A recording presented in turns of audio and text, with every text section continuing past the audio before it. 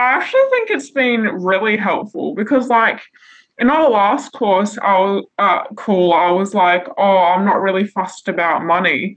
And thinking about it is, I think it's just because I'm like still stressing about money. Like, I saw a pink umbrella for like $20 the other day in the city, and I was like, oh, but I have a $5 black umbrella in my bag. Like, I don't need that.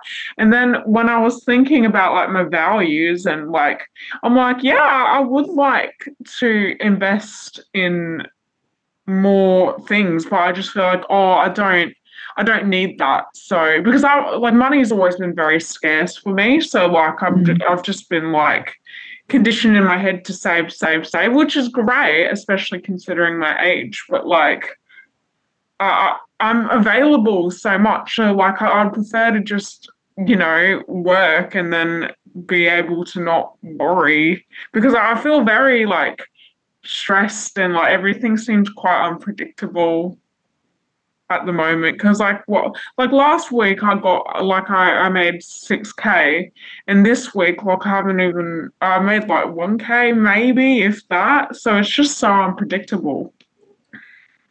Yeah, okay.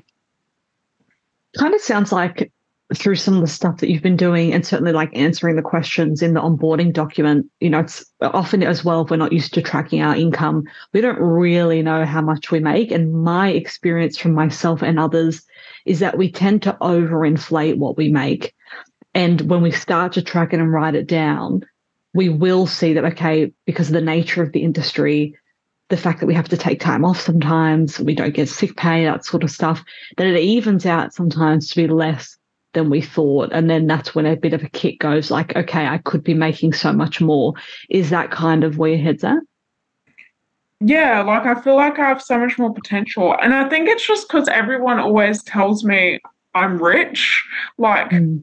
because my apartment's like $600 per week, right? And like my mum, like before the day before she gets paid, like she'll have 10 cents in her bank account, So like it.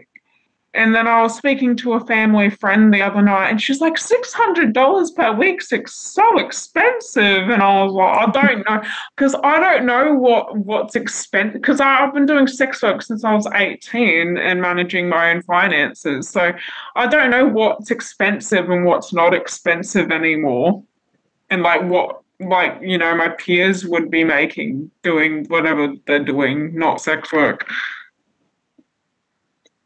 Well, it's all relative, right? Like the reality is what you're making compared to some of those people that you're talking to is a lot. But then if we were to compare to, say, someone who's making 500 grand a year, that's probably not a lot.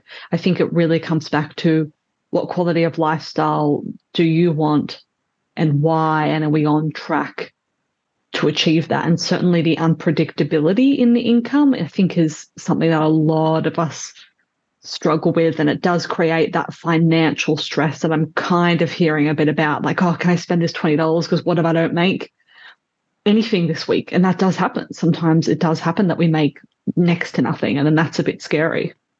No two escorts are the same. We need to get good at implementing things and then using our own judgment. And that's part of what I want to do with everybody that I work with, is to help learn how do we actually assess results in our business, ideally from a rational, calm state, using data and using facts, because it's easy to get kind of emotionally invested in stuff when it's us. If you want to learn more escorting tips, just click the link below this video.